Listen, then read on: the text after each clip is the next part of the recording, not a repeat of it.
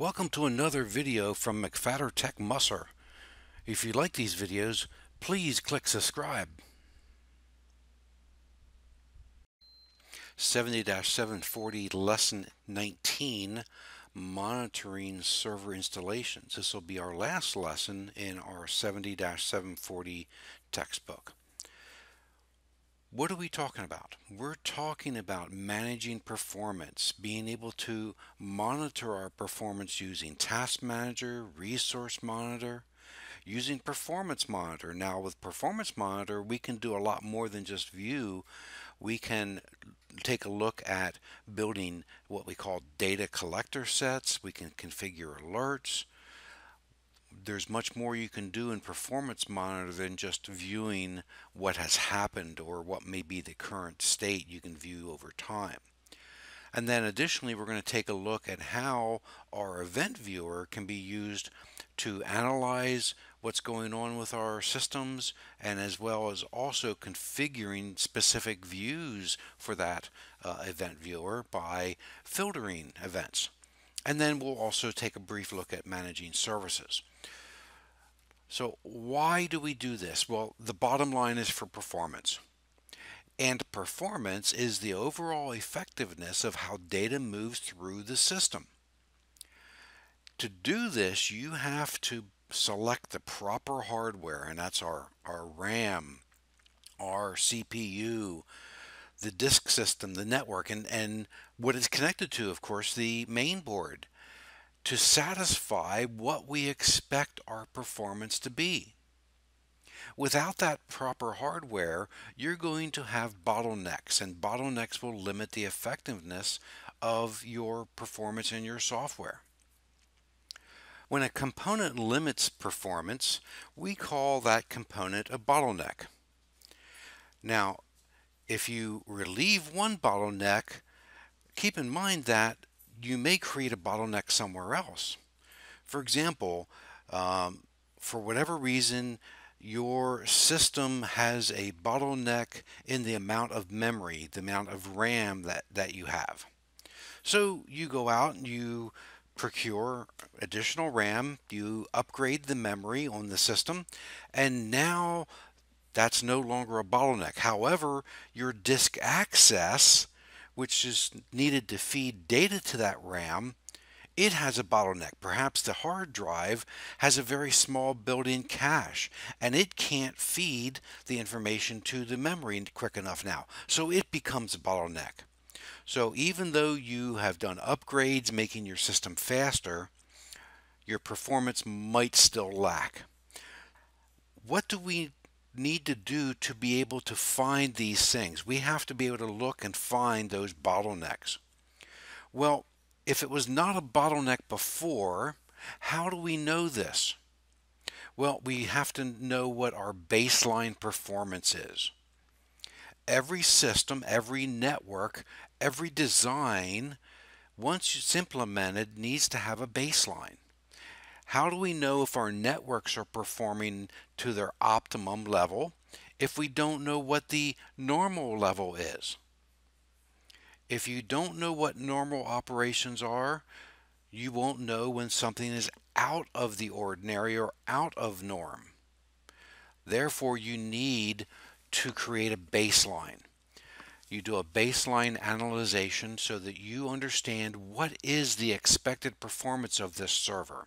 What are the expected performance of our desktop computers? What is the expected performance of our network segments? You get this by analyzing the performance when the system, whatever that system may be, is running normally and within your design specifications. Therefore, and then when a problem occurs, you can compare that current performance to your baseline to see what's different. Perhaps over time the performance of the disk array has started to degrade. Well, if you have your baseline performance of what that disk array performed as when it was new and as expected, you can see this. This is why we need to have baselines. Now, to be able to analyze their performance, there's a couple tools that are built into Windows operating system. And this is important to understand because this could also be something that you're faced with as a question in an interview for a job. If I were to pose the question to you that a user reports an issue with their computer, what are some of the built-in troubleshooting tools that you can use on a Windows system? Your initial response to that question might be, well, I could use Command Prompt to run various commands to view system configuration. I could use Task Manager. I could use Performance Monitor. I could access event logs. These are all tools that are built in to allow you to examine the performance and the state of this system. Let's take a look at Task Manager. Task Manager gives us a quick glance at performance and provides information about programs and processes running on your computer. Understand that a process is an instance of a program that's being executed at that time. Now, to start Task Manager, we simply right-click on an empty space on our taskbar and select Task Manager. And you can also get to it by doing the Control-Alt-Delete and then selecting Task Manager. So when we first open Task Manager, this is what we see. Well, this is what's on my system. As you can see, the illustration shows an MMC running an Internet Explorer. I've got my video recorder running. I've got an instance of Google Chrome obviously on my screen. Well, I've also got Microsoft Outlook running, and I've got my recorder program where it's going to go to once I finished my recording. If I want to view additional details, I can select more details, and you see here, and this will give us 5 various tabs to analyze the performance. Now, on their sample, they show 5. Well, I've also got app history and users. Processes is just exactly that. It shows what apps are running, what are the background processes, and the resources that are being allocated to those processes and applications. And then finally, towards the bottom, you can see the Windows processes. These are the critical Windows services and processes. By clicking on a header, you can change the sort order. Currently, it's sorted by name and app background process and such. If I want to sort it by CPU, I simply click on CPU or memory that's in use. Again, I can click on name to resort it as it was originally. If I want to see a graph of the performance, I can click on the Performance tab. This gives you an overview of some of the specifications of the system as well. For example, this is an i5-9600K CPU. It's got 6 cores and 6 logical processors. Virtualization is enabled. Obviously, I've been using this to give demonstrations in Hyper-V, so virtualization better be enabled. You can see the size of the caches that are built into that CPU. Uptime, threads, and then you can see graphs on the left-hand column to select the various components of the system. For example, this system has 32 gig of RAM. I'm currently using a little over 50% of that RAM because I'm running virtual machines at the same time. You can see disk access and the performance associated with those disks. You can see your network connection, and also your graphical processing and its resources. We can select app history to view what apps have been performing as. On startup, we can see what items are enabled or disabled to run on startup of the system. User tab would allow us to view those users who are logged into a system. Under Details, we can see exactly what apps are running and the PID that is associated with that app. This is important. If we have to kill an app, we could do it from the command line, or we could right-click and say End Task. And then finally, Services allow us to see an instant view of the services that are running and the group that they're associated with. We can see the actual name as well as a description. If we wish to start a service, we could right click and select start. If it's a service that's running, we could right click and restart or stop. So this gives us one location where we can view many different performance items as well as doing some maintenance on our system. Make sure you understand all the various bullet points as they go through here. Viewing CPU usage, being able to view working sets and such. Now, there's another utility that we can use, and it's called Resource Monitor.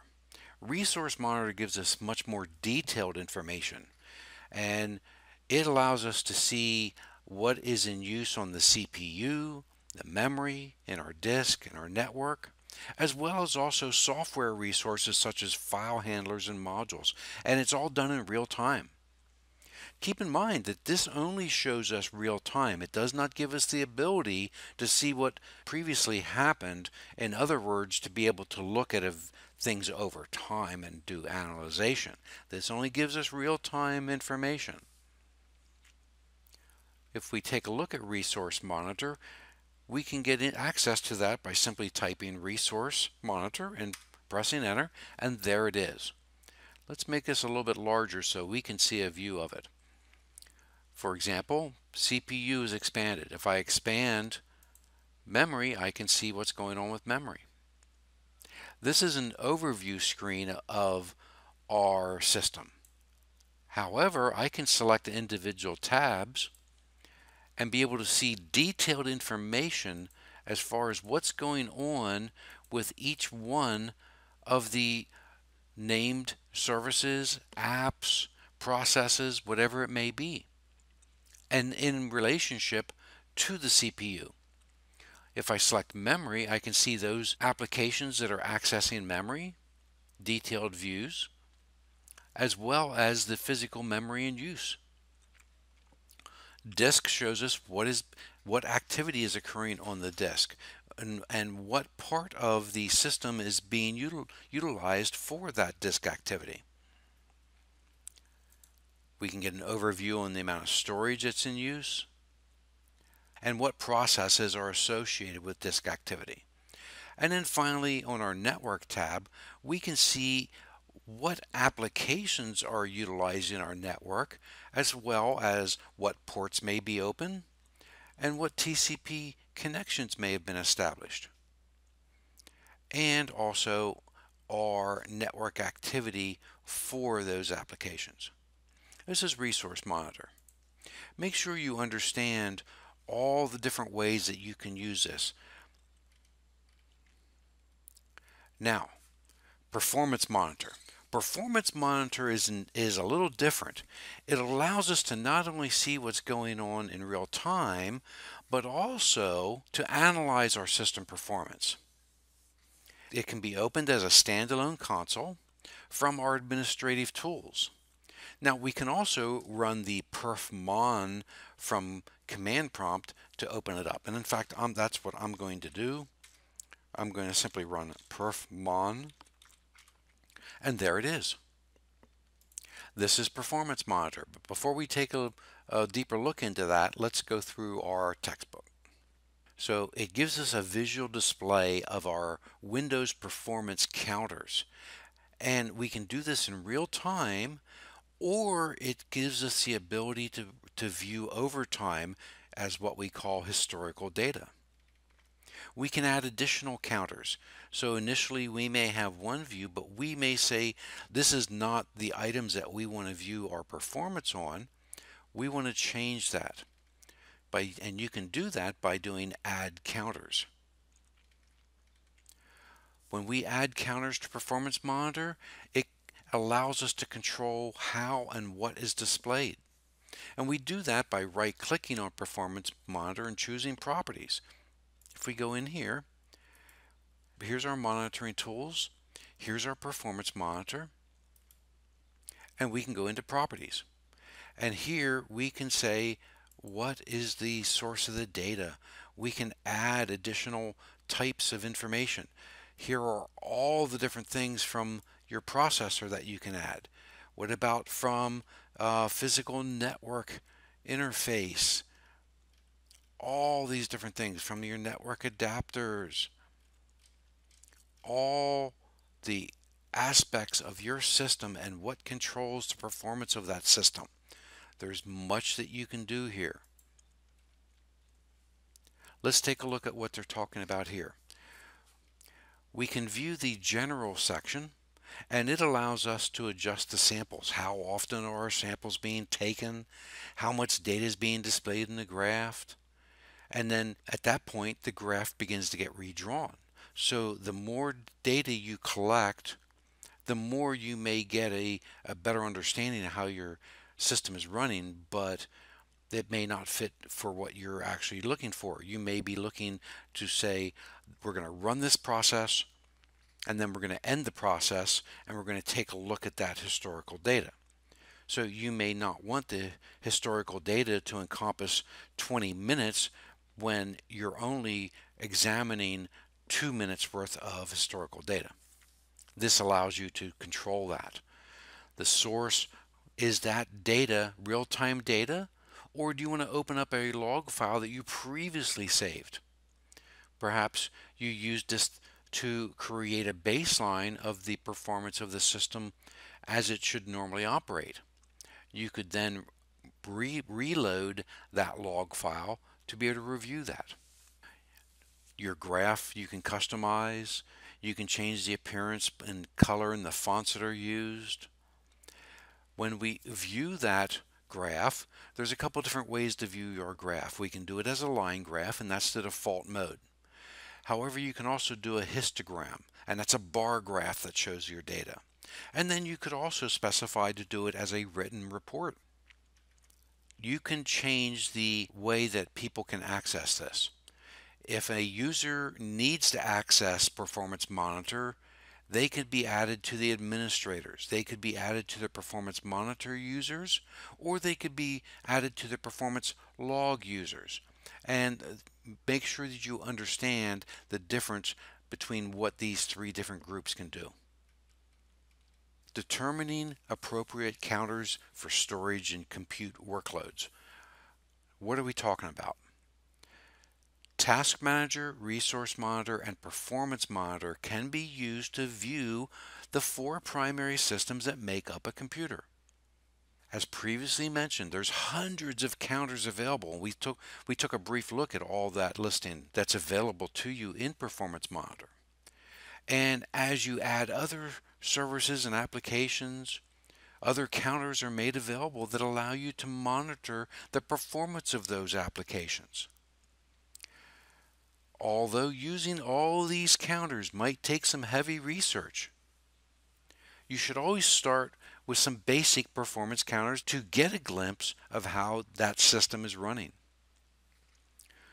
Remember that your computer is composed of four primary systems: your CPU or your processor, depending on how you want to call it, the memory or RAM, your disk, and your network. So if you're going to view your performance, you should always start with those counters. And those counters are processor, and that's percent processor time.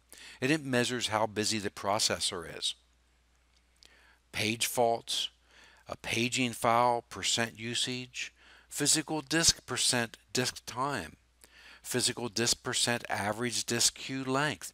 These are all critical counters that should be there by default to start with. Make sure you understand what each one of these will allow you to view.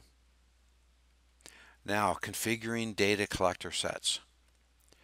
Rather than add individual performance counters each time you want to view the performance of a system, you can create a DCS. That's a data collector set. And this allows you to organize a set of performance counters, event trace data, and system configuration data into a single object that can be reused as needed. So you could create a data collector set for you to get an overview of what you know is the normal performance of your system, your baseline. When something goes wrong, you could load that data collector set and review the current performance and compare the two. Our Windows Performance Monitor uses performance counters, event trace data, and configuration information, which can be combined into those data collector sets. We use performance counters, which are measurements of system state or activity. We use event trace data, and it's collected from trace providers, which are components of the operating system or individual applications that report actions or events. And finally, collection information is collected from key values in the Windows registry. And here's how you go about creating and using a data collector set. You would simply expand the data collection sets and right-click the user-defined and select New Data Collector Set. Then on the Create New Data Collector Set page, you're going to type a name, you're going to create from template, and you're going to click Next. And when you're prompted to choose that template, just simply click System Performance and then Next. Follow through these settings, and much of these settings are already there for you. Once you become familiar with them, then you can start to customize your user-defined data collector sets. Next, let's take a look at configuring alerts. In Performance Monitor, a performance alert is a notification or task that is executed when a performance value is reached. Performance Monitor can also be used to start certain tasks when a certain counters reaches a particular value. For example, if the processor reaches 90% utilization, you can have Performance Monitor run a command to stop a service or perform some other action in an effort to reduce the burden on the processor. When you configure performance alerts, you can perform almost any action you want. You can send a network message or log events into the application event log. You can configure alerts to start applications and performance logs. And here are those steps for doing this. And here again, like many other things, we'll be performing this in our associated lab to this lesson. Let's take a look at configuring and analyzing Event Viewer logs. Event Viewer is one of the most powerful tools you have at your disposal for researching what's going on with the system. It's one of the most useful troubleshooting tools, and it's essentially just a log viewer.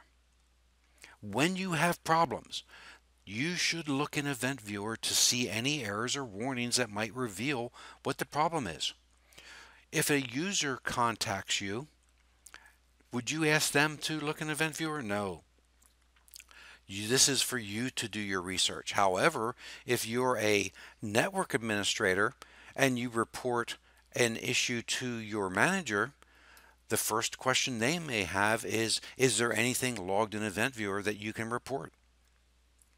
Like so many of our other tools, Event Viewer is a Microsoft Management Console snap-in that enables you to browse and manage event logs. And here again, in our Server Manager, it's available from Tools. It's included in your Computer Management Console as well. It's also an administrative tool.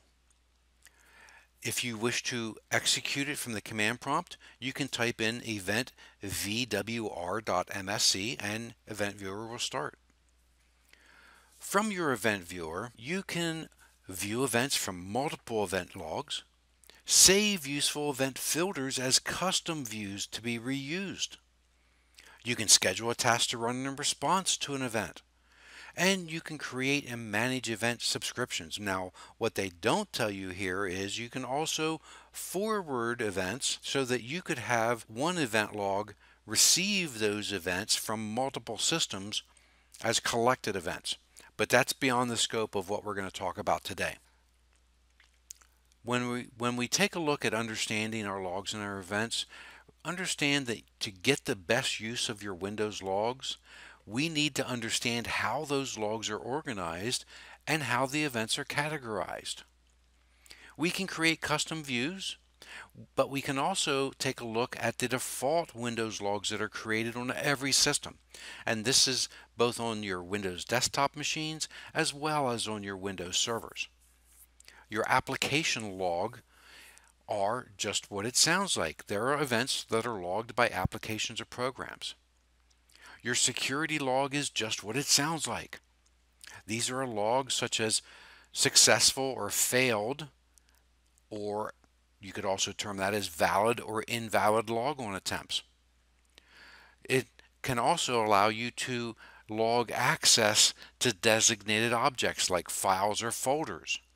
Did someone attempt to access a file when they should not have? Folders, printers, and Active Directory objects. Setup is just that. You'll see very few events in there, but these are all events that are related to various application setup. Another large log will be your system log, and this contains your events that are logged by all the Windows system components, and also any errors that are displayed by Windows during your boot and errors with services. Now, as I previously mentioned, forward events is where we store events collected from other computers. If you create what's called an event subscription, this allows you to collect events from your other servers. You cannot use forwarded events with anything older than Windows 7 or Windows Server 2008, but for the most part, these systems are going out of service anyhow. You may say, well, why would you want to do that? If a system gets hacked, the hacker will, in almost all cases, want to cover their tracks and hide the fact that they were on a system. How would you do that? Well, one principal way is to wipe the logs. If there's no logs to be able to be examined, you've got no evidence of what they did. By forwarding event logs to a different system, you're eliminating the ability for the hacker to delete those logs. It also allows you to correlate multiple logs to be able to see what's going on in relationship to your overall performance of your network.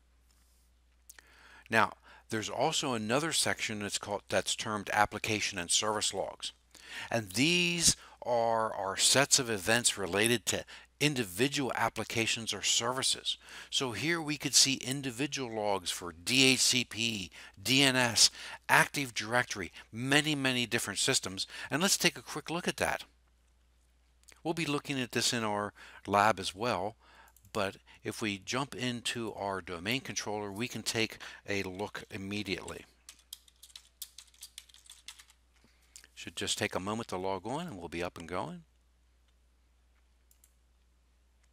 Right here is Event Viewer. Take a moment for it to load. We'll maximize it. And here you can see applications and service logs. Let's go ahead and expand that. Look, Active Directory Web Services, DFS Replication, DNS Server, Hardware Events, Microsoft. Look here, Windows, and here are all these different types of services and processes that you can drill into for logs. For example, DNS server. If we have Autodine enabled, and we do, we can see exact information regarding the DNS server itself. Right here, look, resource record was created. A dynamic update occurred. System and process and application specific logging, as well as those application and security logs and so on. So here we can see log off, log on. A lot of valuable information coming out of Event Viewer.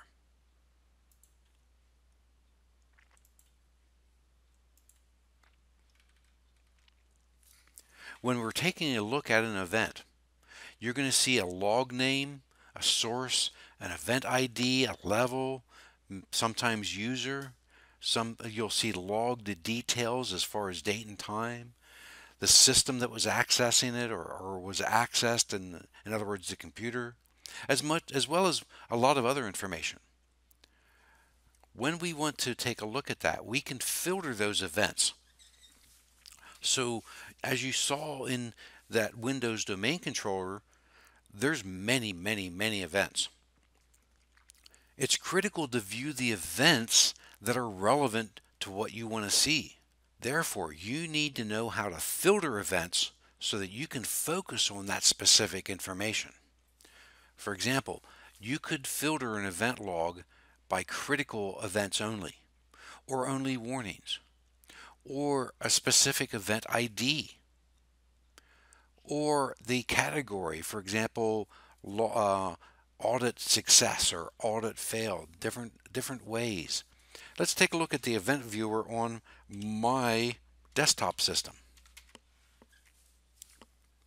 If we go into our Windows logs and, for example, security, I can, on the right hand column here, select filter current log, and I could say I want to see keywords audit failure, and if I click OK, there have not been any failed audits. So I could clear the filter, and then I could select filter current log again. Perhaps I want to see something related to classic, and I would click OK. Well, here again, nothing. I clear the log. Let's go to application. I want to filter, and I want to see warnings. I click OK. Now we can see all the warnings that are related to this system. Filter the view to see your relevant information. And here are the steps that you can go through to do that. Now, the other thing that you can do is you can create a custom view. So here you can see this is where this would be at, and I've got a couple of them already created. To do that, on the right hand column under Actions, you would select Create Custom View. You would give a specific time period. Perhaps you only want to see events that occurred in the last 24 hours that were critical or warning in nature. And you could say what the source was. You could select by source or by application. We could say all event IDs. In this case, this would give me all critical and all warning event levels in the last 24 hours. So let's go ahead and we're going to click OK. And we're going to say critical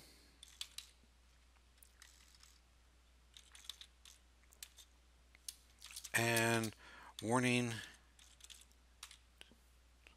24 hours. And click OK. Now we can see immediately any critical events or warnings in the past 24 hours. If we say we no longer want this, we could right click on it and delete.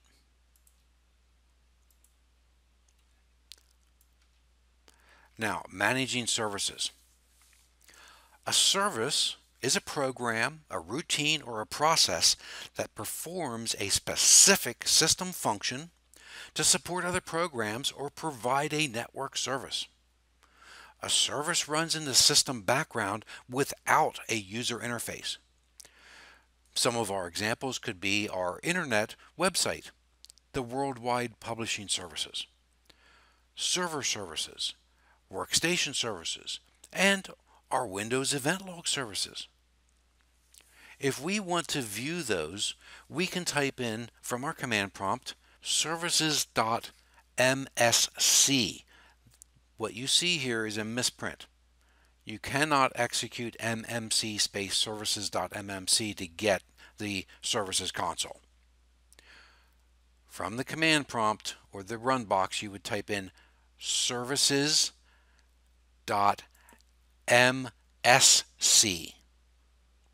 And that would bring up this same dialog. You can get to it from Tools, or you can get to it from the Computer Management Console, or you can get to it from your administrative tools. There's many different ways. on each one of those services, just like you can in Task Manager. You can right click and you could start the service, you could stop the service, you could restart the service.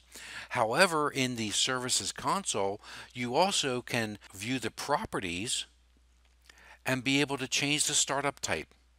Perhaps it's a startup type that's disabled. You could change it to manual so that you would have the ability to start it when you wanted, or you could start it automatically, or you could specify automatic with a delayed start. What's the difference between automatic and automatic delayed start? Well, some system services must start when the computer starts. They need to be set as automatic. And this will be done by the system. However, some services may not need to be running as the system comes up. In other words, it's a service that's going to run once the server has started. So it could be on a delayed start. It's not critical to the system being operational. And here is the description for all four of those. Specifies that the server should start automatically when the system starts. That's the computer. Delayed start, start automatically after the services marked as automatic have started. And it's usually about a 2-minute delay. Manual is just that. It has to be started by a user. Disabled disables the service from being started, period. Now you can also use PowerShell to start, stop, and restart these services, and here are those PowerShell commandlets. There's different ways for you to run services. You can run it as a local system. You can run it as a local service from the NT Authority. You can also run it as a network service. This does 3 different things. Understand those 3 different levels. Now, finally, let's take a look at viewing the Logon tab. And if you look up here, that's that tab right there, and that's where they're talking about the way that it runs. Take a lot of care if you're going to change the startup parameters for a service. And this includes that startup type and the logon type. If you change the logon type settings, you may prevent key services from running correctly. There's another option, this one right here. Allow service to interact with the desktop. Microsoft specifically recommends that you do not change that setting, because that would allow the service to access any information displayed on the user's desktop. If this were to be enabled, a malicious user could then take control of that service or attack it from the interactive desktop. As a general rule, you should use the account with the minimum rights and permissions for that service to operate. This is part of what we call the principle of least privilege. Only having the rights to do what you need to do, or in this case, only having the rights necessary to do what a service needs to do. If you install Exchange and SQL on a server, you should have a service account for Exchange and another service account for SQL. These are also accounts that would never be logged on to. In fact, they should be specified that they are not available for logon. They need to have complex passwords. If you're new to Windows administration and configuring Windows, click on each service.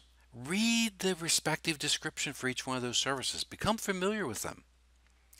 There's many services that you'll have to access on a regular basis. There's many services that you may never have to access. But you still need to be familiar with what those various service names are and what their descriptions are. In this section, we took a look at what performance is and why it's important to have baselines so that we can understand what the performance of our system is and whether it's normal or out of the norm. We took a look at Task Manager, Resource Monitor, the ways that you can customize Performance Monitor, and then finally we delved into Event Viewer to see how we can really take a look at what's going on in our systems. Finally, we took a look at how our services work, and we briefly took a look at how services can be configured for their startup and how they're able to access a resource. Thank you for reviewing 70-740 Lesson 19, and as I always say, I'll see you in the next lab or lesson.